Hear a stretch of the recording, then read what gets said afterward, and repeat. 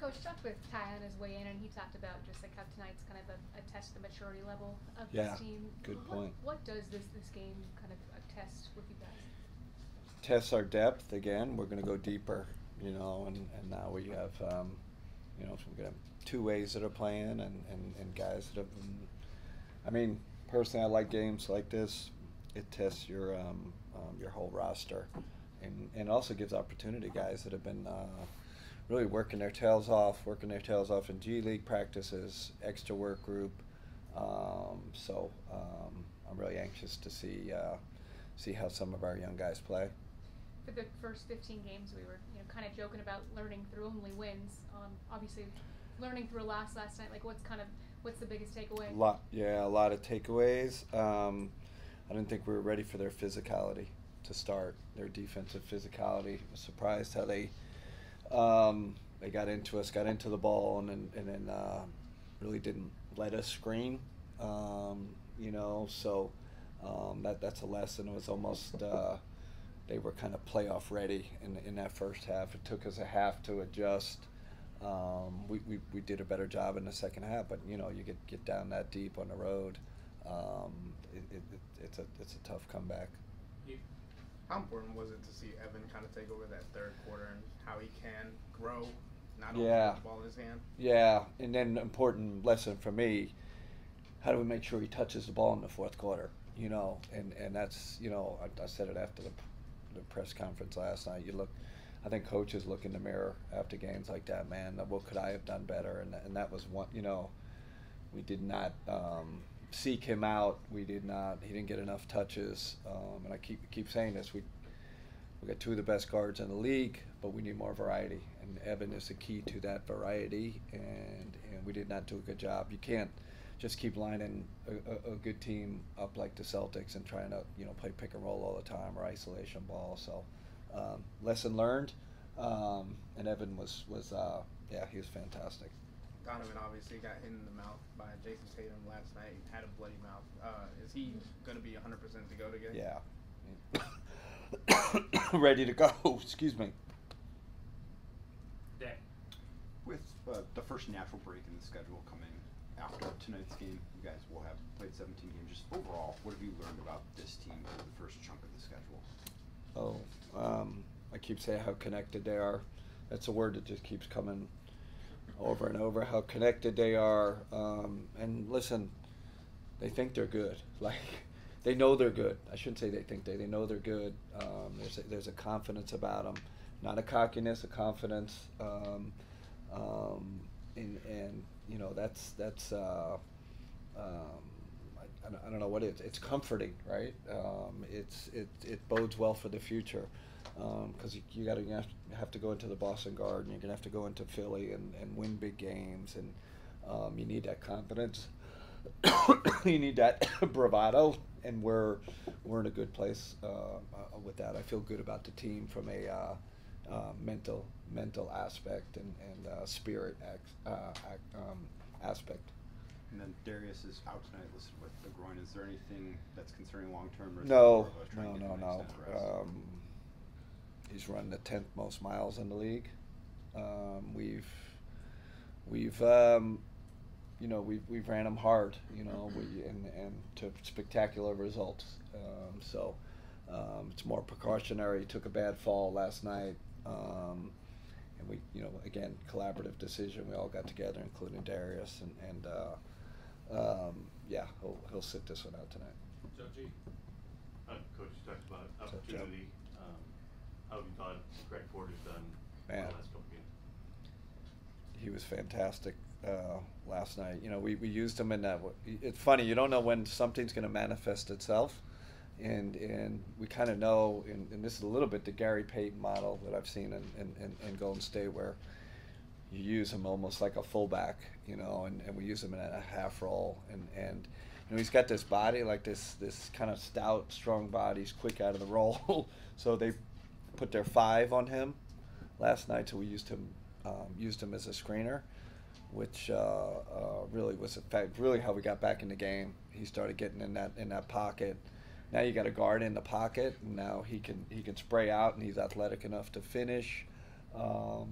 and then we've asked him to be a defender, and he's got great instincts. I was really impressed with him last night, especially in that environment. Mark. It was Darius last night, but this is more of a in general question than last night specifically. One of your guys is not making shots he's accustomed to. Do you want him to empower him to kind of try to shoot out of it?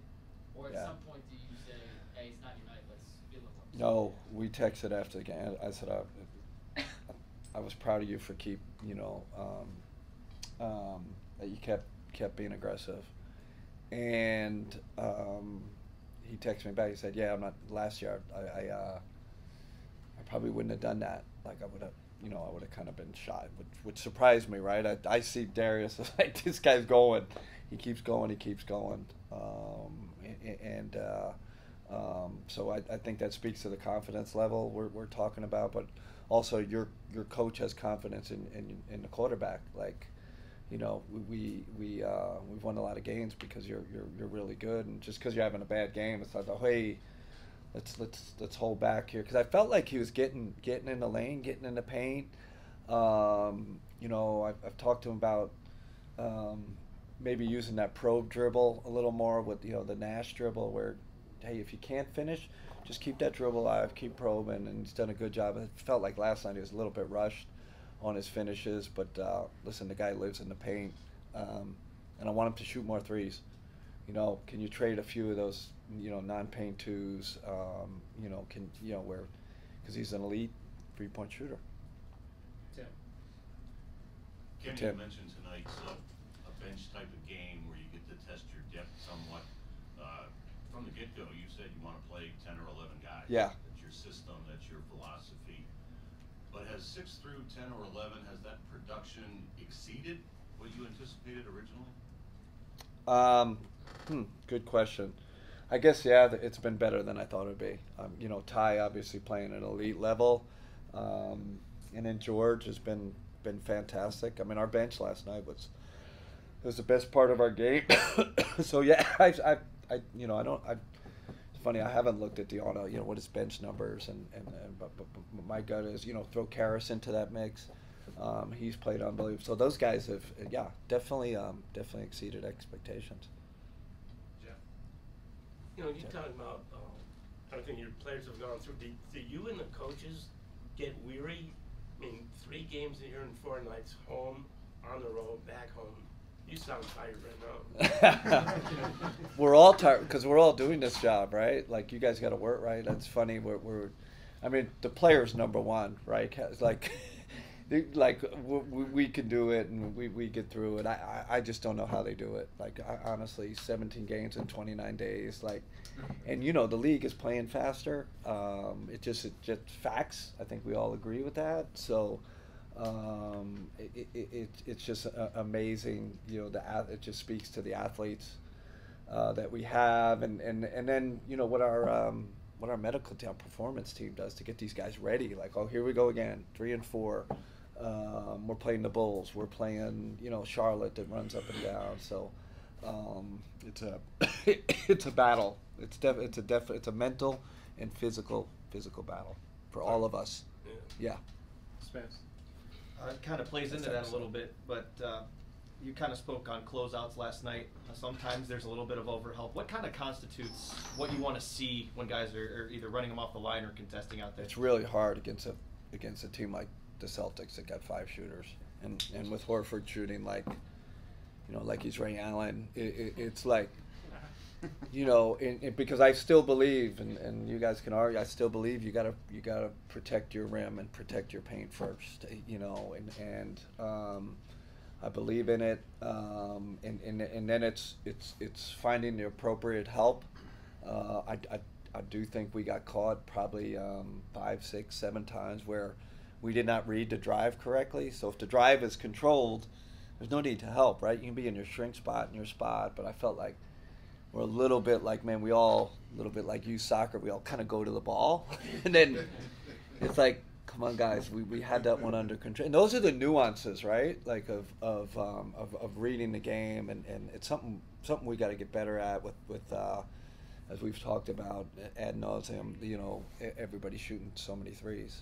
is there pick your poison? Is that kind of personnel based on who you're facing, whether you For want to sure. give up more in the paint or give up more on the outside? For sure, but I was looking at the box scores last night. It's like every team 51 threes. This team, even the middle to lower level teams, it's like everybody's shooting them now. I think the Celtics is is a little bit of a copycat league. So you could say, okay, we're not going to close out on this guy tonight, or we're going to leave him alone. All of a sudden he dings you, 4 for 5 threes. You're like, well, the statistics say you can't shoot, but if you have the green light, if everybody's got the green light today, it seems, and it's just what the league has become. So, but that's part of our job as a coaching staff. What are the trends happening in the league? How quickly can we adapt to this? And I do think we have to make, we gotta be aware of this and shift our defense a little bit to understand, to cover out the 3-point line better.